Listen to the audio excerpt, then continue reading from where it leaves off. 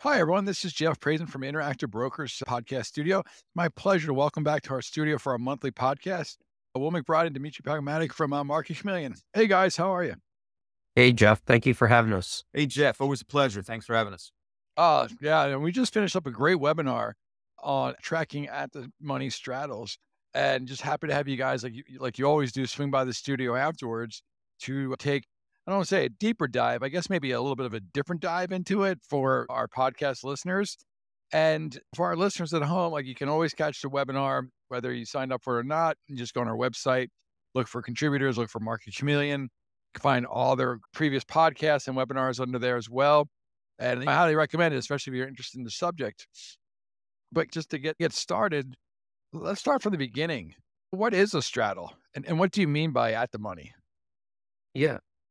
Thanks, Jeff. Yeah, in option straddle, it's a strategy where you're simultaneously either buying a call and a put on the same strike and the same expiration, or you're selling both the call and a put on the same strike and the same expiration.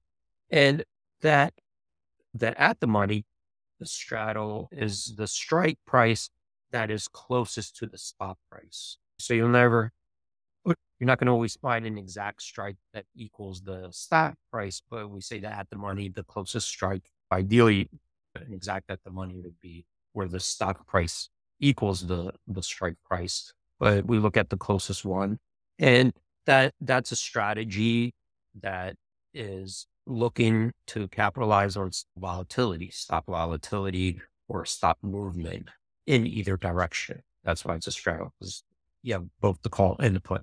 At the money straddles, why are they a relevant trade versus, say, other straddles? What does the pricing about these at the money straddles show us about the market?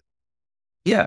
The thing about the at the money straddles is, one, they tend to be the most liquid options that trade. Not always, but usually, typically, you'll see that's where a lot of the liquidity and volume tends to center around the strikes near that at the money. And the at the money straddle tells us the market's anticipated stop movement. It's like the best representation of all the options out there of the expected volatility and stop movement between now and the expiration. We have other strikes, that are either wings or tails, and you'll see a skew in those implied volatilities. And those strikes will first of all, we'll price in the potential surprise movement when we get the tails or the wings, the gap move. And it also allows us to gauge the market's expectations, how the volatility will change as the stock moves towards a higher or lower strike. So you have that skew in there. A higher implied volatility would imply that the markets are expecting more volatility as the stock moves to those strikes. Lower implied volatility from the at the money is the market's expectations that the volatility will slow down. But that straddle is really where, if we just wanted to derive the market's current expectations of volatility and stock movement from here, is a good representation of those market expectations. Just to really simplify it for our listeners, if the stock is trading $50 and the 50 straddle is trading for $5, the market's sort of expecting a $5 move. Doesn't know whether or not it's going to go up or down. It's not saying it's going to go up to $5, but it's saying it's expecting it to either be between $45 and $55, correct? Yeah, exactly. That the market's like a 10% move in either direction. So that's where that straddle would break even for the buyer and seller. So that would be the market's expectations. What time frames are you tracking for expirations? Are you looking at these straddles like 6 months out, or what's the kind of time frame that traders find most useful? Yeah. So typically the ones that we track and create analytics and reports on are the straddles that are closer to expiration of shorter term, or even if we have maybe a straddle that's a monthly, we'll track it from week to week. And The idea behind it is that if you want to see how well the markets price potential volatility or stock movements, we look at the shorter term because we have more certainty. For example, in the next week, we could anticipate if the stock may have earnings. Usually that will be announced ahead of time that week. Ex dividends, or if there are certain events like economic events that week that are expected to be released, the markets already anticipate no more in the shorter term than the longer term. So how well do the markets price in volatility and potential stock movements? Look and track that on a week to week basis. What can the traders do with this pricing information? Like, how are they using it for trading decisions? It sounds okay. It's worth $5. Like, you still don't know whether it's going to be 55 or 45. So what are some ways the traders are using it? When we track the performance and analyze the performance of the straddles, couple things that we would ask ourselves, what are some certain questions you may ask yourself is that, well, the straddles tend to underprice or overprice actual volatility. Like, that'll be an important question to know. How well did the straddles price actual stock movements, and what did they error by? That's an important thing whenever because what is a straddle? It's a forecast, right? It's a forecast of a forward-looking or future volatility or stock movement. How well does the market price over a long term or an average? And how much can it error by? Is it right on the nose? Is the error small or is it big? Because anytime you are trying to trade a risk asset, you want to know the potential risks and the potential rewards, and how well did the market actually price actual volatility, actual stock movements. So that's an important question. And then also, if you're trying to measure the straddle and you're looking at the current price, you may want to also compare it to its history to see, are we on the low range, the high range of historical pricing? Where are we in the middle? So those are types of questions and market risk assessments, or even looking for different opportunities that you may ask yourself, and why you would want to look at the straddle and its historical performance or historical pricing.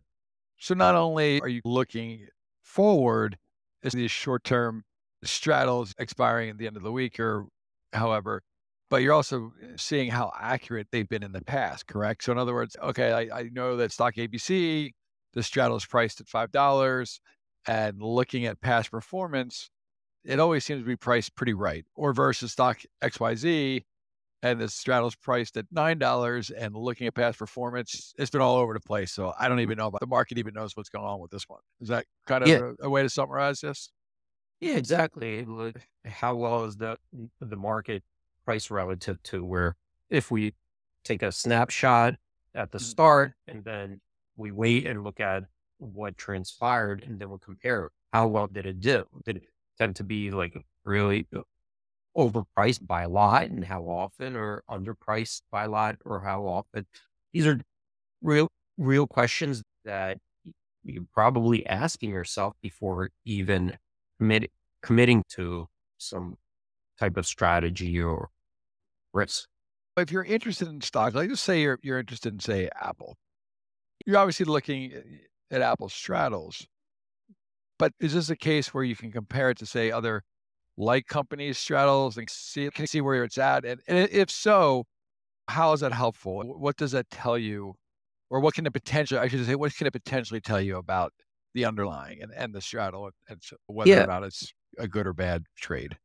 For an example, a lot of people are familiar with a pairs trade or pairs strategy, where you're selling, let's say, one security and buying a similar security because you think that one security is overvalued versus another security that's undervalued. And if you're holding them in some kind of a ratio, that they might converge, or they tend to trade around some kind of a mean in relation to each other. The same thing with straddles. where you could look at two very similar or securities that tend to, have similar beta or relationship to each other in their movements. And you may notice that one straddle looks undervalued relative to another straddle that looks overvalued. And that could itself be a potential pair strategy, or even a basket of stocks where you have these undervalued straddles versus overvalued straddles that it may be a candidate or a pairs trade or a portfolio type of trade. So that's also very common strategies as a professional, where you're trading baskets of securities. Yeah, very, very good point to compare those cross asset analysis. And you mentioned, you just mentioned underpriced versus overpriced straddling. You mentioned it a little while back. So I want to dive a little bit deeper into that. And what can that show the investor about the underlying? If the straddle is Yeah, overpriced or if it's underpriced, like what can they derive from that? yeah. When we look at underpriced or overpriced, we'd have to first define relative to what. Is it like relative to history, relative to how other straddles in the market are priced? But let's just say we define it relative to history. So an underpriced straddle could imply two things, or maybe multiple things. But one is that let's say in the case of an underprice, that the market's expectations for volatility or stock movement going forward is is, is lower than typical or lower than history suggests. So volatility will go down or be more muted, and vice versa for an overpriced.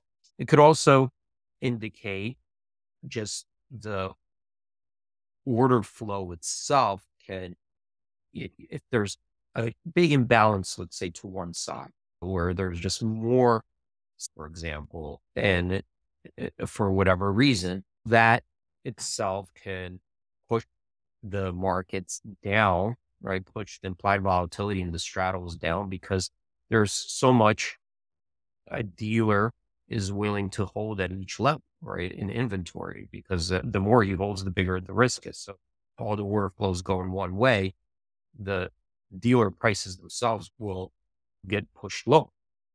So it's, and it may not necessarily be because the expectations of volatility, there could just be strategies themselves out there that require, more selling or more buying, to hedging and rolling positions and so forth. So those are the types of things that straddles could, an underpriced and overpriced straddle could indicate.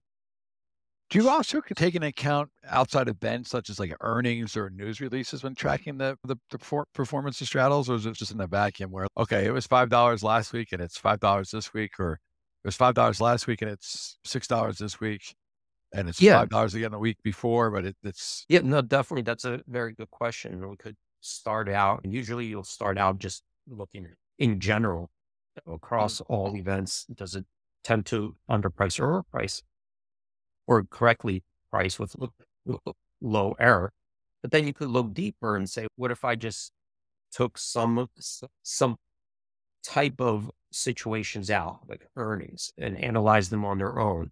How well did those strategies perform? Like maybe around earnings, maybe without earnings, the markets are very good at pricing, but around earnings, they're not. You have more uncertainty, or maybe around other types of events, or like Fed meetings or so forth. So maybe those types of events, you could see different types that the markets are pricing by a wider range than typical. And it's important to know that. we talked about the straddles and looking at from week to week and looking at also tracking historic performance as well compared to relative performance. But I'm curious, is it also something where yourself or other traders might look at the market's performance the straddles performance from like day to day? In other words, like how is it Monday to Tuesday or Monday to Wednesday or Tuesday to Friday, and trying to see or pinpoint when it may be the most fair valued versus maybe it's always undervalued on a Tuesday. Maybe it's always, overvalued on a Friday or something like that. Is it something you guys look at, or is that am I going too microscopic into this? No, no, definitely. And that is something that we look at, and our tools allow you to measure those. And the idea there is that there might be some anomaly there based on certain days of the week. And it could exist, for example, because there are strategies out there that in options require rolling or require reestablishing positions or re-hedging positions. And they could be done on typically on some kind of weekly basis, based on a Monday or Friday, or as you get closer to the end of the week, you might see you roll. So when you're rolling a position, it could tend to push push options to be underpriced when you have a lot of people getting out of one option and getting into a different one. It'll impact the markets themselves. We definitely look at that because it's conceivable or possible that even during something going on during the week, and it could be something on a rolling basis or something that on a consistent basis, options or straddles tend to be underpriced because of the flow or overpriced. No, it's interesting to see how you can track it just from not only day to day, but also from week to week, and then also use as historic performance as well. Are there any other final thoughts you would like to leave our listeners with? I think that if you're looking at options trading, and especially if you're looking to analyze options from the perspective of volatility, stock movement, having those tools that go beyond just looking at an implied volatility versus realized volatility, because you're really like just deriving these measurements from models, and depends how you run those models. Tracking the actual performance of straddles, and we could look at it from different perspectives of how the straddles perform, or how would the strategy of a straddle re-hedging. So we re-hedge, we trade its Greek. So we track that as well, where as the stock moves, by the end of the day, we look at the new delta, re-hedge it. And we do that for the week to see how the realized volatility perform versus the implied volatility.